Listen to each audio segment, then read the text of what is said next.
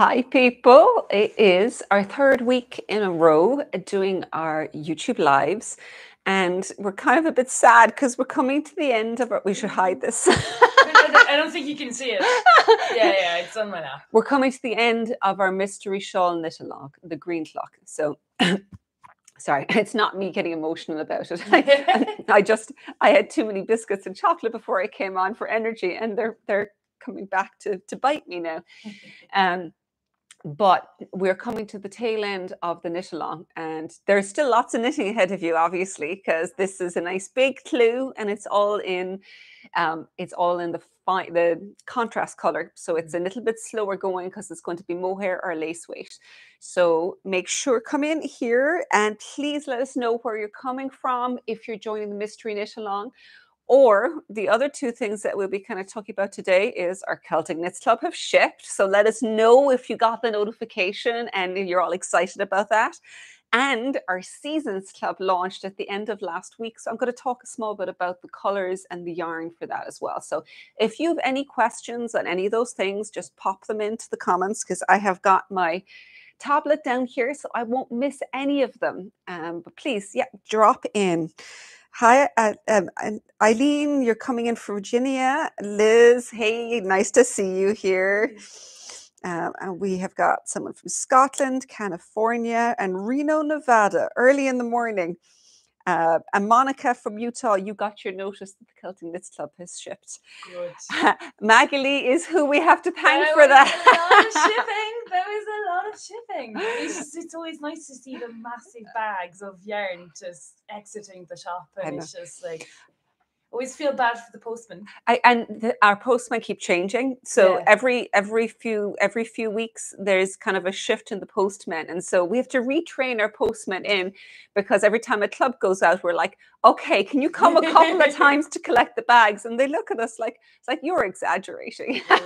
And then the day comes and they're like, okay, I see what you mean now. So yeah, I think we nice though, because it's like wrapping so many presents, and especially because of the bag it comes in, I always feel like I'm wrapping a present. I feel like Santa Claus. It's very nice. I really hope you receive yours very, very soon, because it's gorgeous. Yeah, no, I think the colors are lovely, because of the photographs. Well, anyone who was kind of on my Instagram stories, you'll see I popped up a couple of photographs of Valley Cotton where we went down to do the Celtic Knits photo shoot, and that was thanks to Laura, because I hadn't been down there before. So there's a lighthouse in the distance, we've got a pier, you've got rocks, a bay. It's like, it's got everything basically. Yeah. Have you been down there before? So I've been down there, but it was raining and it was a little bit less gorgeous. And we traipsed around in the mud for 3 hours, but I would definitely go again. You just have to pick your day, really. Exactly. And you can never plan ahead. Yeah. It's Ireland for you. And one of the really interesting things that is coming out this week is not this week, in the Celtic Knits Club this time round, is we've got a notebook from Badly Made Books. But up before this, they've been handmade by Sean and by his crew down just across the road, interestingly. But this time round, he's got a brand new product where it's a book stick. And so it's a bit like a traveler's notebook, if you come across those before, where you can put in sections and you can change them around. And I pinned him right here in the studio, and I got him to do a video, which I will share with you in the next couple of days, but telling you how to assemble it, kind of basically showing you all the different parts, how you put it together. And it's very straightforward. It sounds more complicated than it is. Gorgeous.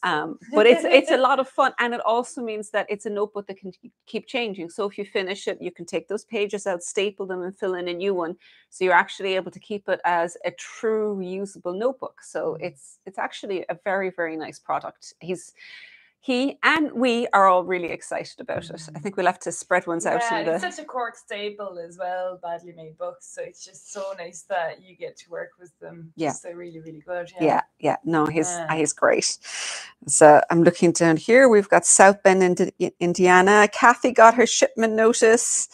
Mel, you're in love with the butterfly stitch. It's so delicate looking, but deceptively squishy. Oh, that's an excellent way of talking about it. Yeah.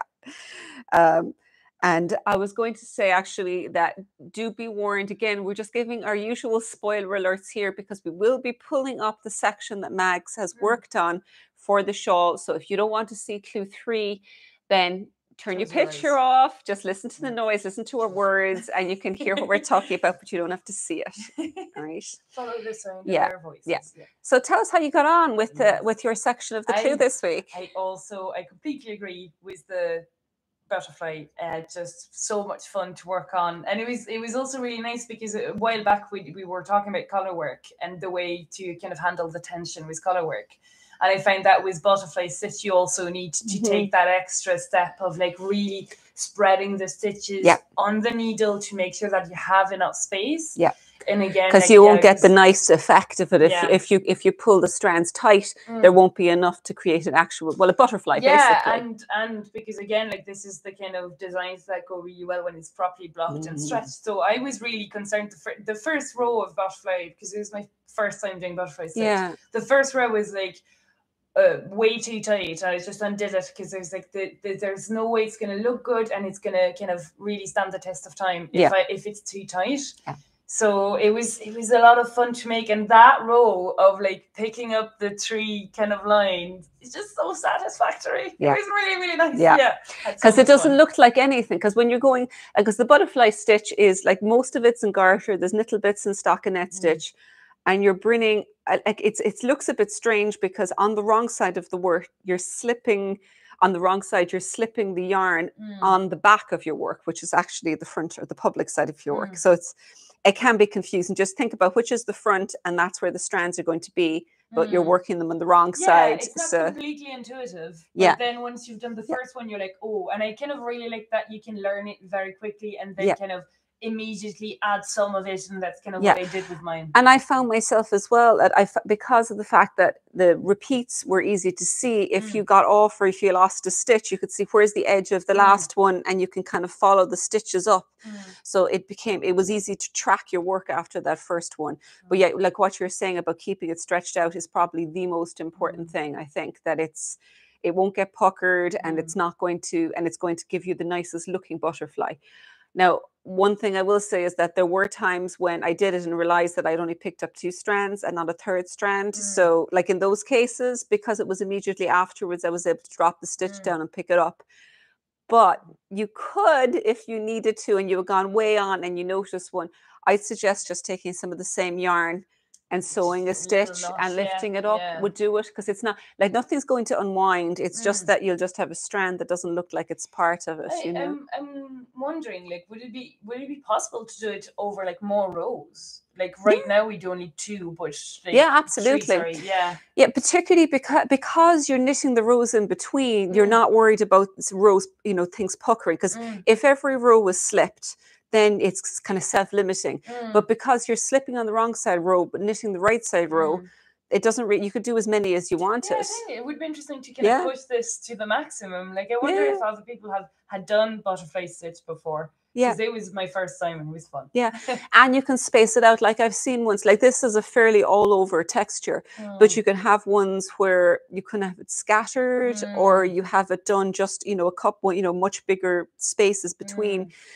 You could basically use it, but you could even just do one. Like if you're making a jumper, you could just do where there's usually a little drawing, you could just do one butterfly stitch there. It could be really cute. If it was a big one. Like for a child's cardigan or something, that would be cute. Yeah, no, it would be. And I'm like, it looks best, I think, in mohair or in something very light that's knit loosely. But like, you can do it in other ones. But I think that it has more of an impact with mohair. Okay. But I would encourage you to start swatching, and we can share it with them. Ooh, interesting. Put a pin on that.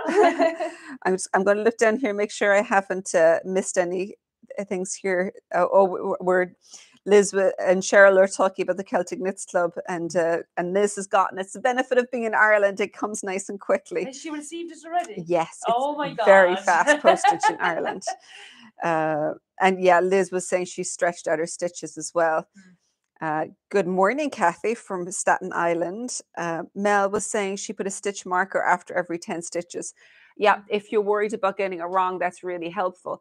But I will say that after that first repeat, your actual previous repeats almost act like that. But at that point, if you've got the markers in, you might as well leave them in, right?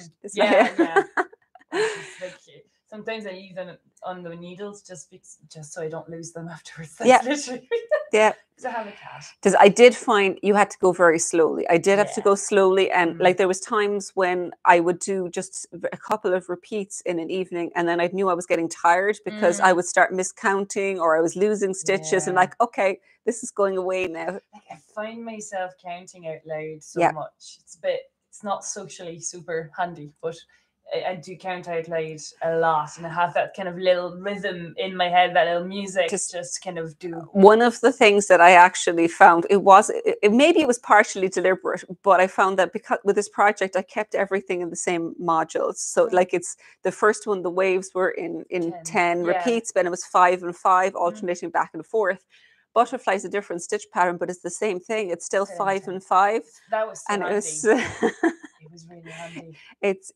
I find it easier that I feel that like if you've got a certain number repeat in a pattern, it's just you're kind of in it, you pick it up and it's like, oh, this is the 10 stitch repeat pattern. The math is so much easier when you do multiples of 10, and because I had to adjust a lot of the pattern because I was just doing smaller bits than the full shawl. I was just doing my math to make sure like what would be before and after, you know, at the start of the row and at the end of the row. And I was like, oh, multiples of 10, that is amazing. It's just very straightforward. And it makes, like, this is a very easy pattern to modify size-wise. So, I mean, like a big part of what I talk about when I explain how it puts together the idea of the biasing and putting in markers before and after the 10 stitch repeats is you can, like you did, you can make it for any size. So if you want to make it smaller, like you did, it's very easy. If you want to make it bigger, you can, because it's basically, you make it match what you want on your needles effectively. Let me see what Elsa Louise. Hi from Toronto. Nice to see you. Liz was saying when she picked up the strand, sometimes she had to put her thumb under to pull them out a bit before knitting them, as they were impossible to see with the mohair. Yes, that definitely happened for me a little bit. Yeah. Well, mohair, I think mohair's gonna mohair. Like, you know, it's the kind of things that it's just always that extra bit of it needs a little bit of wriggling. Just like the amount of times where I was like, oh, is that the main strand or is that the fluff that looks like a strand? I'm not sure. And you're like, definitely have to, like, it's more on the kind of detail oriented side of knitting. I find working with mohair for just slow and careful. I know that, like, in terms of picking up mistakes afterwards, people were talking about the repair hooks, you know, just really short crochet hooks. But actually, any kind of a crochet hook could be helpful with this as well, even just pulling those up and putting it onto the needle to knit with it and stuff like that. Anything really that makes it easier is kind of worth pulling in. Fiona, you have a particular skill for going off by one, even 4 repeats in, so you have a stitch marker in. Kathy says she likes both of our sweaters. We've got, these are actually both autumn knit-alongs, interestingly, because this was 2 years ago. This was the Hawthorn. Yeah, I really like this one. Yes, it's a very wearable one, and I'm wearing Galanta. So there, and that was 2023, and you were 22. So, but yeah, they were both autumn knit-alongs. The colors are kind of nice together, actually. It's true. Yeah, they do go well together. Blues and reds, you can't go wrong. We should move in now, actually, to take a look at do you want to pick it up? Well, other things, like, do we want to talk about the next step as well? Okay. Absolutely. So when we finished off the butterfly stitch, are you ready? When we finished off the butterfly stitch, we're moving into the final edging. So off we go. This is a mini one now. This is not the full shawl. It's a very, very tiny and one. we think that it could probably make a very cute neckerchief. Laura, who has suggested that behind, is totally right. I was thinking, because of the butterfly kind of aspect of it, you could pin that down properly and just frame it. It's true. Because I was just thinking that because people do that with butterflies as well. But yeah, no, it's because this way we get to talk about the cast off as well. Yeah. Yeah. So like a lot of people were panicking with the main color because they were running out of it or getting very low when you reach the end of this. And I didn't have a huge amount of it. I don't remember how much. I think I may have said it in the video, but I know it wasn't a huge amount.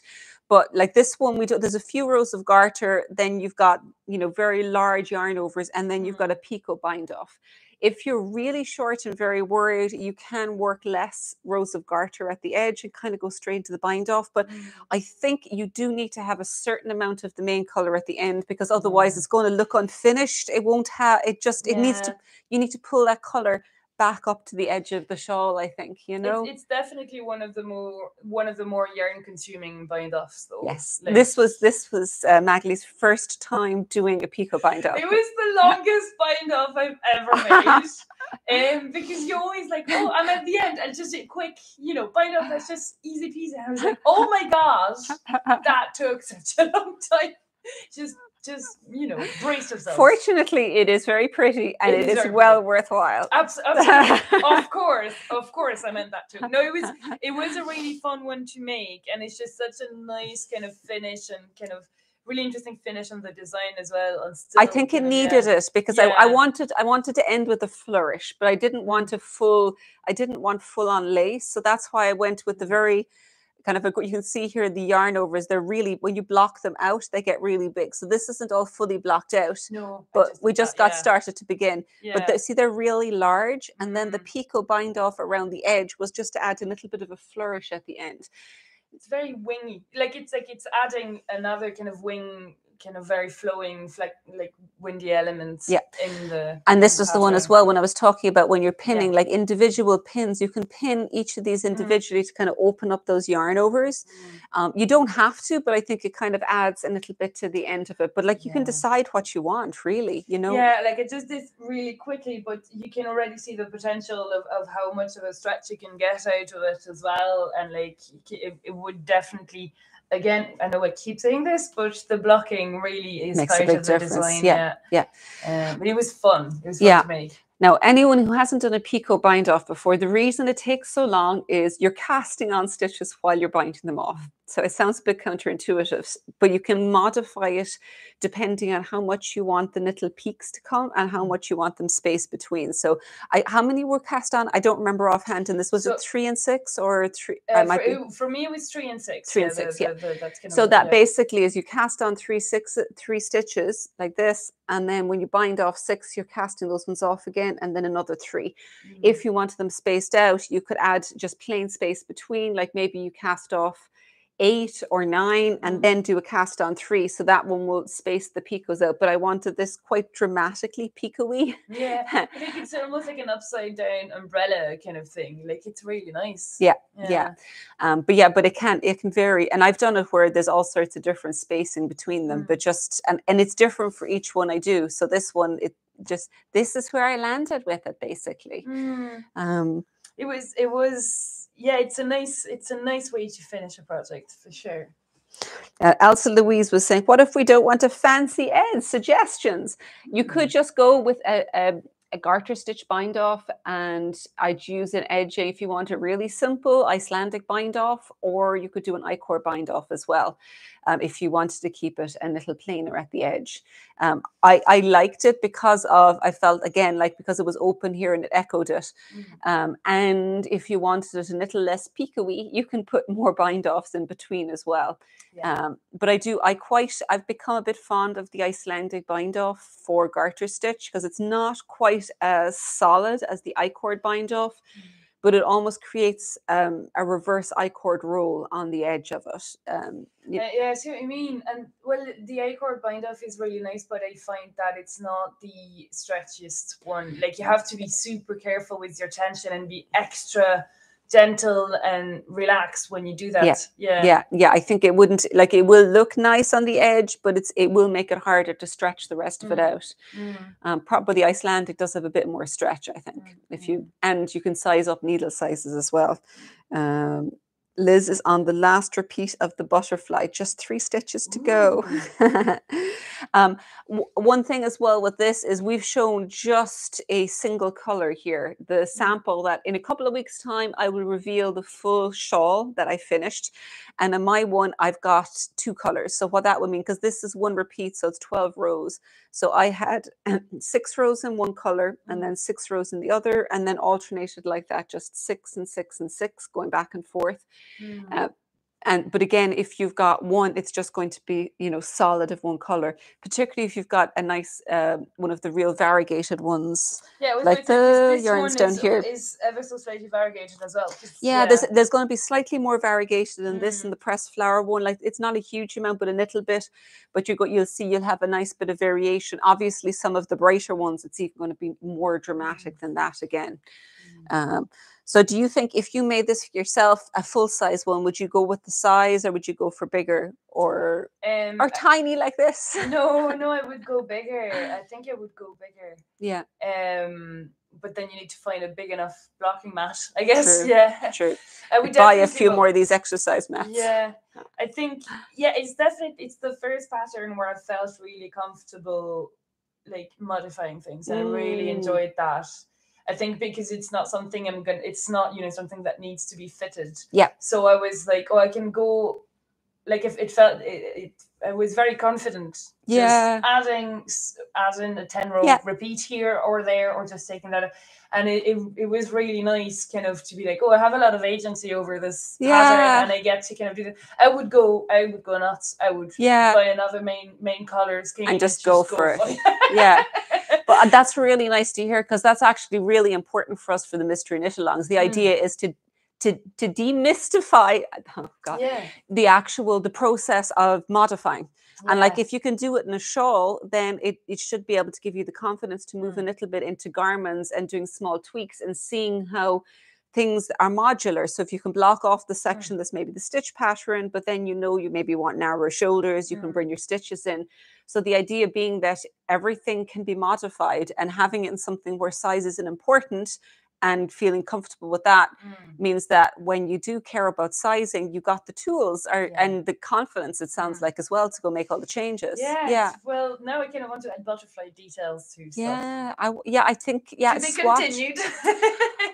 Next time around, we're going to challenge you to do like butterfly swatches and all kinds of yarn. Okay, so you're all witnesses that I did bring that to myself.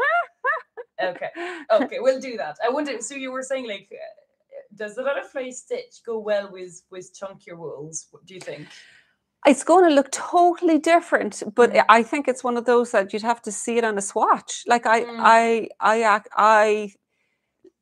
in my head, I'm seeing it on this, and I'm like, oh no, it's mohair, but it will create a totally different effect. So that would need a swatch. Like it would actually need a swatch to see how it behaves. Have to swatch things now. Yeah. Okay, noted. Bringing more work to myself. And you can also do it like with this kind of striping. It also creates kind of an interesting effect as well. Like this one, even it's one color, but if you have quite dramatic colors, it's going to you're going to have stripes as well as the butterfly running through it. So it's kind of like you've got two things going on.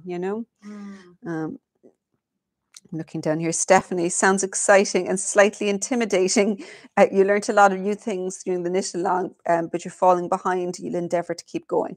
And I will repeat, as we say always, it's absolutely not a race. The pattern's not going anywhere. We're not going anywhere. So just go at a pace that you're learning, you're having fun, and you're not feeling under pressure, because we will be there, whether it's 2 weeks or 2 months from now that you're finishing this up, to actually cheer you on at the finish line. So just go at a pace that works. Homework. It really no, it's isn't. not. If you're not, if it's feeling like pressure, my advice is take your foot off the accelerator and hit a pace that feels comfortable for you.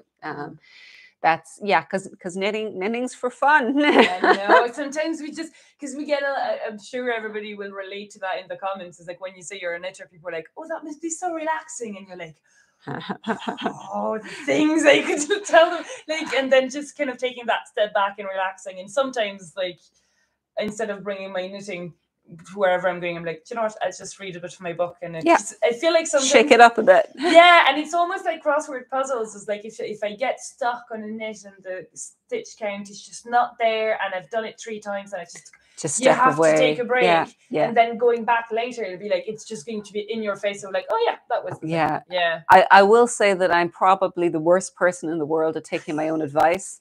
Like I'll put that out there right now. That I'm finishing off the spring knit along, which is turning out very nice. One sleeve left, almost there. And I've got another scarf on the needles, and I've got a 2/3 of the second sock for one of my children who I really should be knitting for because they're going away this weekend, but yet I just want to get the other stuff done when I should just put it down and take 2 days to finish the sock. So yes, I have created too many somewhat artificial constructs, I suppose. Yeah, well, like I think to me the ideal number of whips would be 2. Like with 2, then I get to alternate, and like I have the brainy one and the easy one, and usually kind of works out that way or something. Then 3, I find it harder to balance. 3 is, I know. Well, sorry. Progress is slow. With 3, it means that even if you spend a couple of hours knitting, if you're moving around because it's not several nights in a row, usually you don't see dramatic progress. And so that's often the problem I run into, is that you need to sit down for a few days and then you see progress. So it feels like nothing's happening. And then you realize it's because, well, it's been 3 days since I've knit, and what you expect, right? But we'll get there. They will all get there. I do want to, let me just make sure. No, I don't think I have any more questions. Pop them up there again if you have any questions. It sounds like you're all getting on really well. Like most people, like looking through a knit hub, people are very excited. And somebody was, I love the fact that somebody said that butterfly stitch is now their new favorite stitch, and that they didn't like mohair before this and they do now, which is really cool. As I think mohair it requires you to take a chill pill. You have to. You have to go slow with mohair because it snags. It looks nice afterwards, but it requires a little bit of slowness. So if you're a very fast knitter, I think that may be part of the frustration, is you actually need to slow it down a little bit. But otherwise, it's lovely afterwards. It feels nice and it looks nice, and it's got great depth to it. But I want to make sure I take a couple of minutes before we finish up to talk about our spring season. So there's several of you who've already been in the season and have renewed coming in. So thank you very much. It's lovely to know that you want to continue and learn what we're talking about in the next season coming up. Anyone who's sitting on the fence or thinking about it, if you want to learn about lace knitting and you want to knit a lace shawl, then this is the season to jump in. This was designed by Bristol Ivy, and she's a technical pattern writer, and she's very careful, really good details, but it looks complex when you finish it, but each individual piece isn't, and so it builds from a modular point of view, and it's very clever how the whole thing's put together. So I've been knitting through it because when I'm doing the videos, I'm obviously knitting through each stage. And as I'm doing it, I'm kind of mentally piecing it together. And so it means that I can take the video and say, this is how it fits together. This is the start here, and this piece fits in over here and here.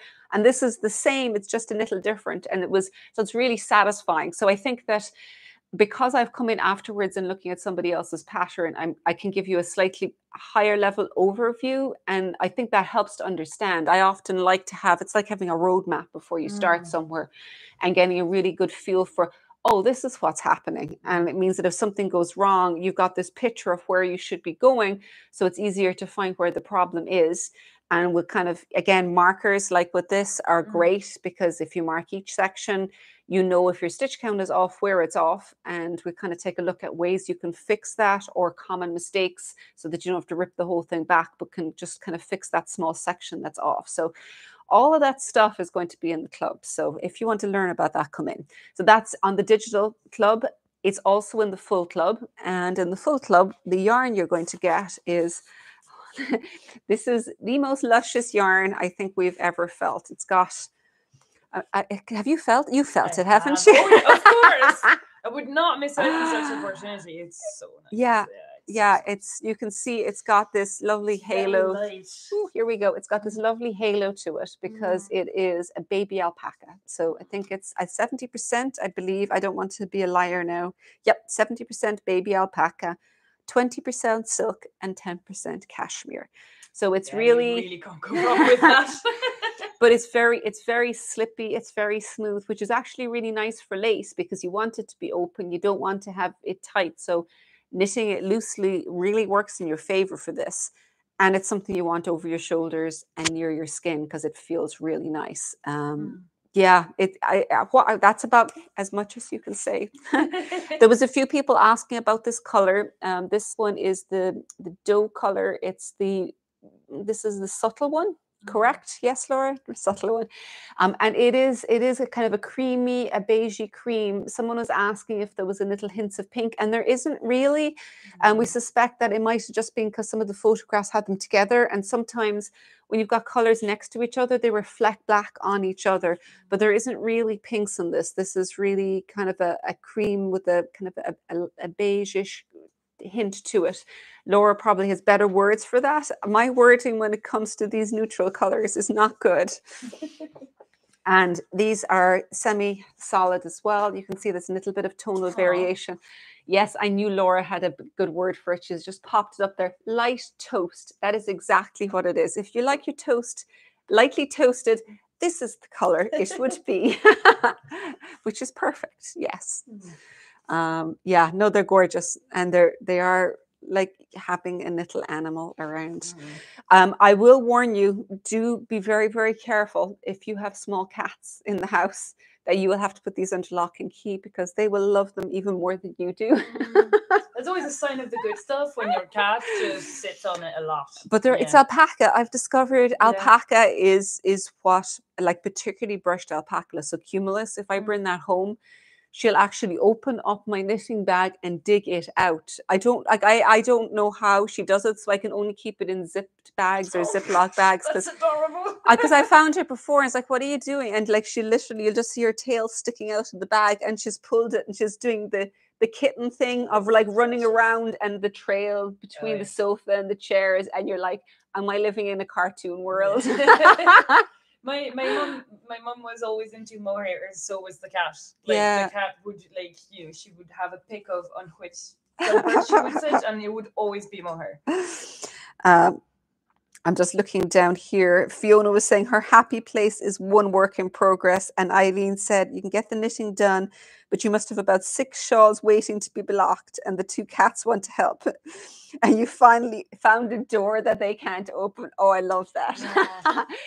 All right. Well, I think we're going to wind it up. We've been with you for half an hour, which I think is long enough, and we better go on our way for the rest of the evening.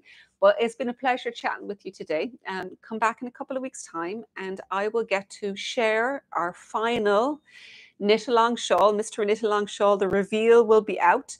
And the Celtic Knits Club will also have launched that point. So I'll get to share all of those different pieces with you. So whether you're in the club or whether you're just curious, come along. And it's going to be a big reveal on the I believe it's the 21st, Thursday 21st at 3:30. So make sure you subscribe so that you don't miss it, because it's going to be a lot of fun. And thank you for joining us. Bye. Bye.